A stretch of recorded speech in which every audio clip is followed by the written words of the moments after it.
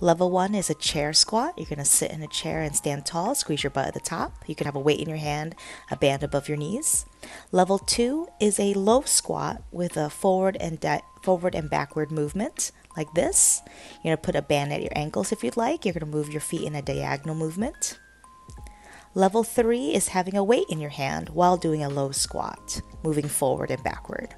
Everyone should pick the level they're choosing, start practicing.